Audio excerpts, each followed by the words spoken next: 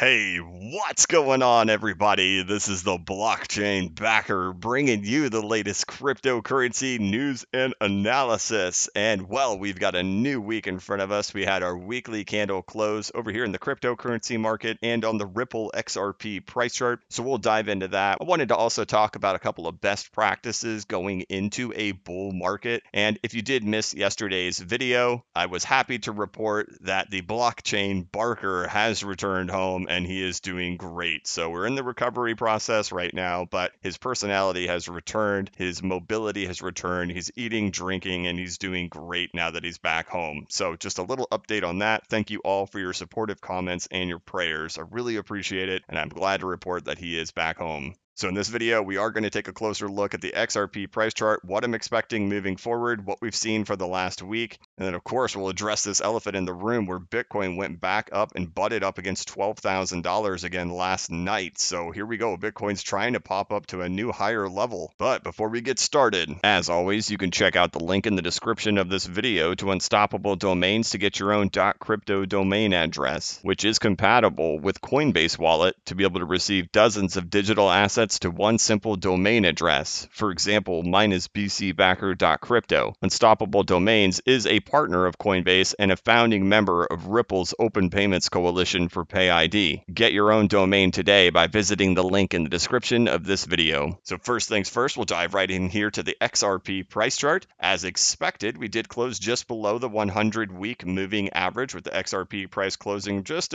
under 29 cents. It's kind of just what I've expected. I've expected that we're doing some consolidation. I do think we're in a bull run. I think things are going to get incredibly exciting very, very soon. This is more of just a pit stop that we have to make to regain the fuel, kind of like, with like the SpaceX Mars mission that they plan on putting it out into orbit, refilling it, and then sending it on its mission. I think that's what we're doing here. We're just refueling the tanks, and I expect that this thing is going to go much higher, and it's not going to be much longer. I mean, if a couple of weeks to you is a long time, well, man, we were in here for a couple of years. I could see that a couple of weeks it could be in this region. Otherwise, get ready, because I think this thing is dead. Without a doubt, its next move is going to take it up into the 50s, potentially the 60s. So we had our weekly candle close below the 100-week. There's still the possibility that we do have a pretty kind of scary little sell-off that happens that takes us down below 23 cents. Either way, it's all just consolidation,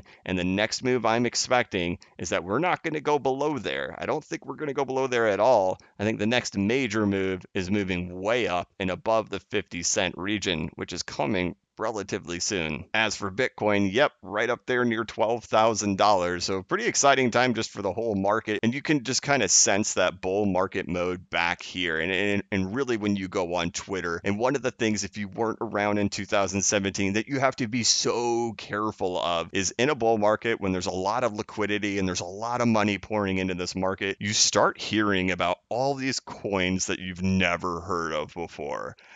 Things that have just like pumped to the moon and suddenly they're being talked about a lot on Twitter. That was common practice in 2017. So essentially what happens is people fill their bags when it's low, get it pumped really high, and then start a marketing campaign on Twitter or in TradingView chat rooms or on Telegram or 4chan to try to get people to buy the bags off of them at the higher prices. So you always have to be careful of that. And that is like, okay, it's not a good thing if you're buying those things. If you're buying already pumped coins that are suddenly that you've never heard of and they're just being shilled to you and you're buying them, that's not a good thing. But what is a good thing is that seeing that behavior returning again is a sign of a bull market. Those types of shady practices that are happening, that's exactly what happened in the bull market last time. So keep an eye on that. My mentality on all of this has always been, if it's already pumped, it's too late. You have missed the train. However, if you own a variety of coins and one of them has pumped, that's a great opportunity to sell out of that pumped coin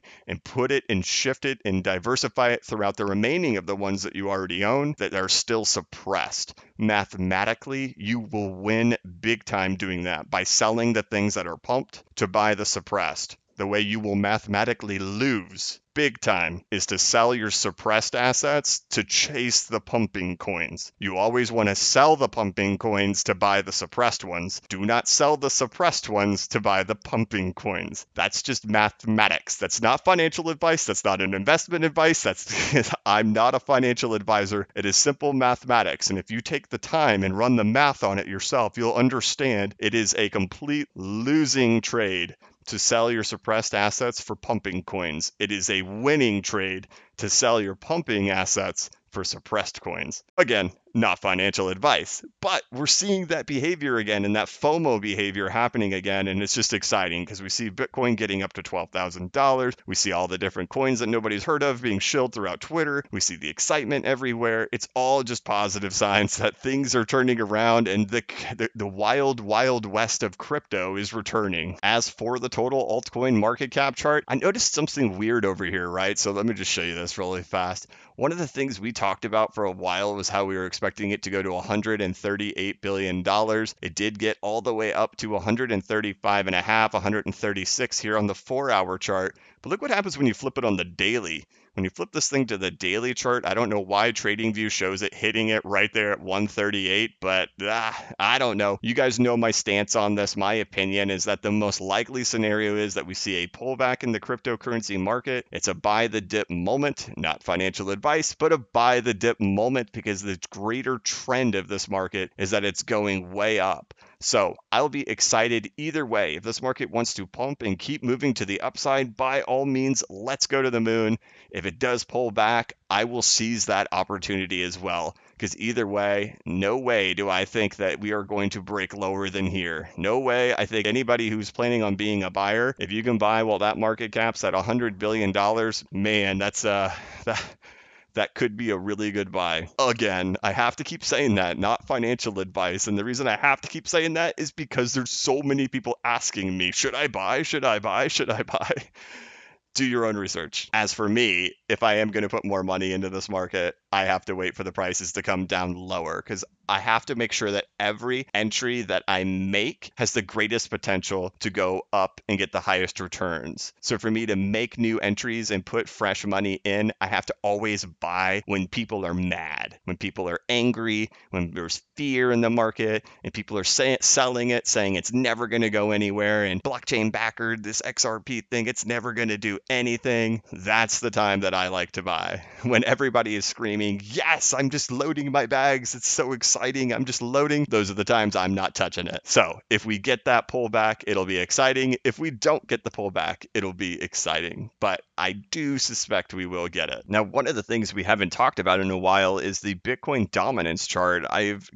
For a long time, I've said that I expect that the Bitcoin dominance is going to go all the way down to 15% and that we're going to see this massive alt season. And I still believe that. So I want to show you something on the chart. So this is completely, and I fully stand by it and believe this is our Fibonacci setup for this big move. I'll take it off the log scale here and get us down like this right here. And I suspect that if we get a break below this level, we're going to see a big move in the altcoins. So if there is some type of sell-off in the cryptocurrency market, I don't think the percentage matches up for Bitcoin compared to the altcoins. So if we saw a sell-off like I am expecting, I would actually expect the Bitcoin dominance to rise a little bit and do a little bit of a back test up here and then break on down. But this level right here that we're playing and butting our head up against seems to be pretty critical from a Fibonacci perspective. I do love this setup because of how many different reaction points we do have here. We can see how many times it bounces off here. We can see that the 702 level was a support level right in here. Also, when we do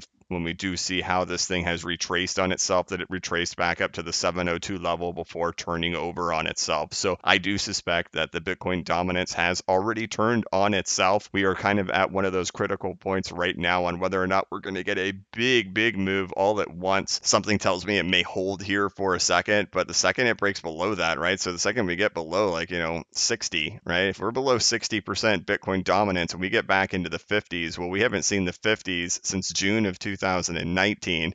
And I'm going to suspect that we'll move all the way down to about 50% dominance relatively quickly. And that would be a big move for the altcoins. But everything about this setup looks so good to me, especially when we see how, the 702 is not something that's included in a Fibonacci retracement. It's something that I manually enter in because I find so many reactions for that level. And look how during this move, it actually found perfect support on this level with the Fibonacci setup here, and how that 702 was the exact level to really hold it before it actually really started an actual bull run. So exciting time. I think if Bitcoin can get below 60, we see it go to 50 pretty fast. And that, of course, means big moves for the altcoins. And we've been kind of looking at things from a bigger perspective. So let's go ahead and take a look at the XRP price chart and really kind of just the 4-hour time, or really this is the 2-hour time frame. We'll look at it a little bit tighter. And you can see that we've just been consolidating now for 8 days. So it's kind of exactly what we've been expecting. It's what we've been talking about. When you get this big of a knockback, it usually takes a while for all of this volatility to kind of dry up. And then with volatility drying up, you're also looking to see volume dry up. So we need the volume to really kind of get down to practically nothing. And then out of nowhere, a large amount of volume will come in to make it choose a direction. So